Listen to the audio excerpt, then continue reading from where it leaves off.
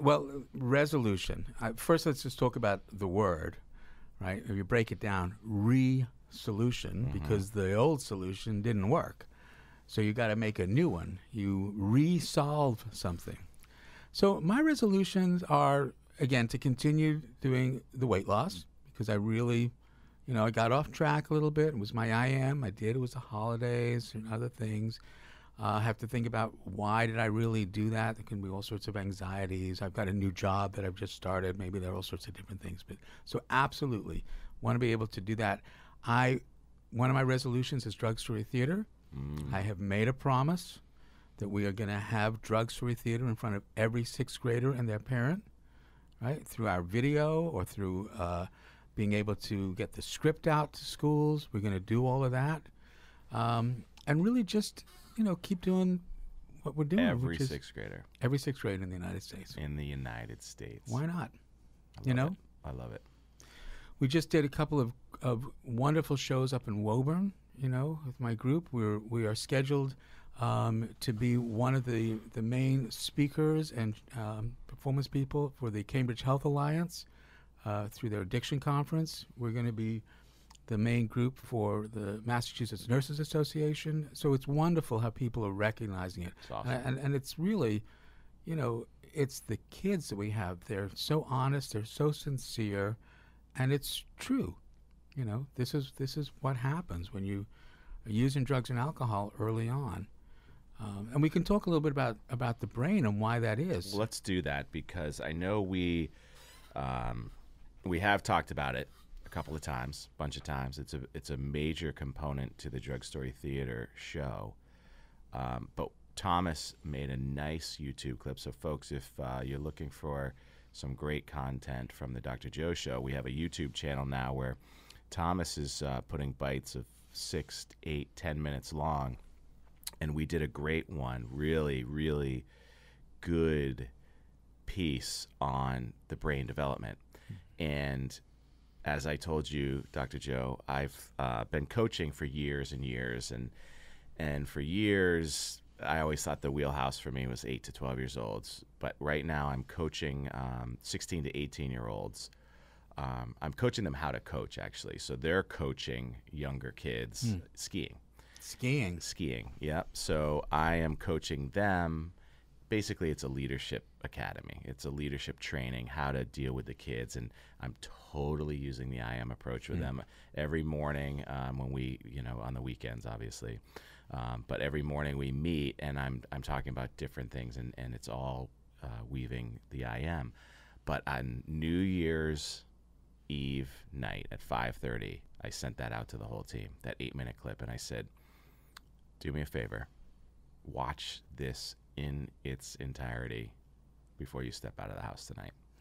Yes, good. And the feedback was, it was a little bit complicated. Really? So let's break this down in a way that's not as complicated. So your message is what?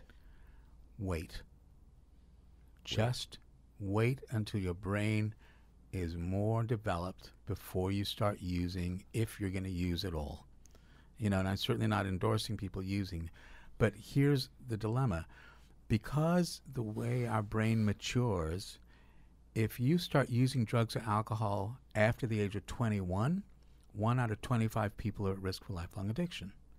But if you start using before the age of 18, that number goes from 1 in 25 to 1 in 4. Wow. Just think about that. 1 in 4. So the reason is because the brain is largely divided into 3 parts. And within each part, there are different functions, but the basic division is brain stem, which is the most ancient part of the brain. It's the bottom part of the brain, the stem of the brain, which is responsible for everything automatic.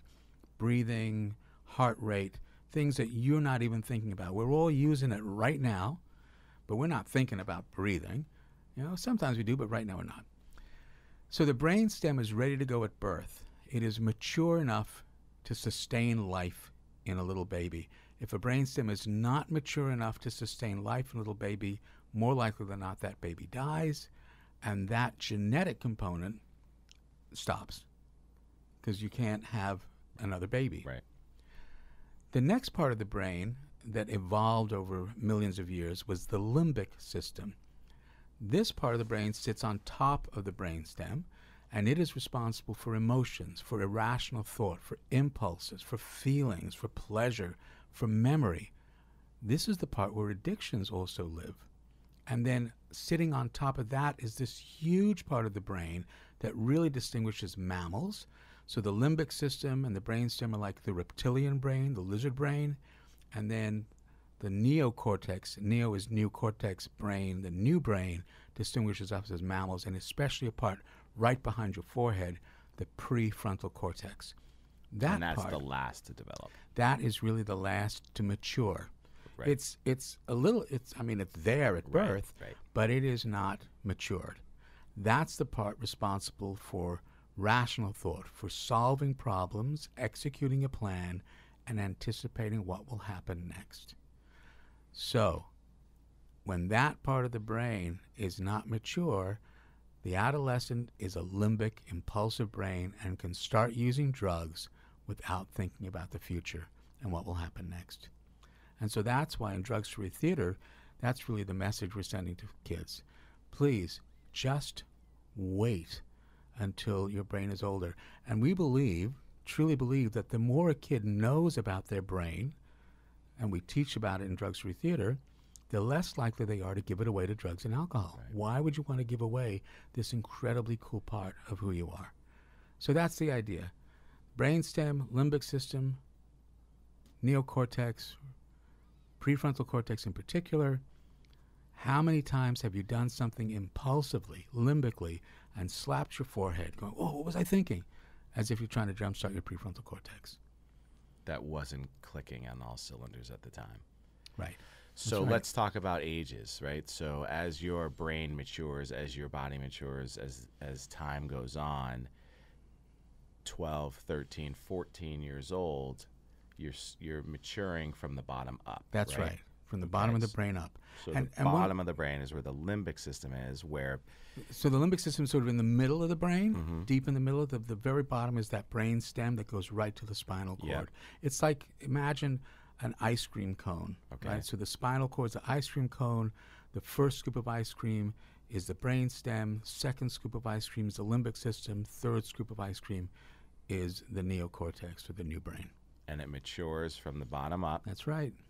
So if you're maturing from the bottom up and you're spontaneously reacting as a 16-year-old because the top scoop of ice cream is not yet there, yep, you're running the risk of actually damaging those top scoops of ice cream also, yes, right? That's right. You are running the risk of damaging it because the limbic system can really take control of your brain.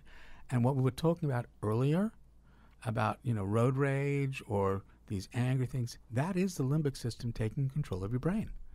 And we can do things completely irrationally, where we're just so angry about something that we just do things without thinking what will happen next. And we've all done it. How many times have you had an argument with somebody that you really care about and wish you had not said what you said because you were limbic?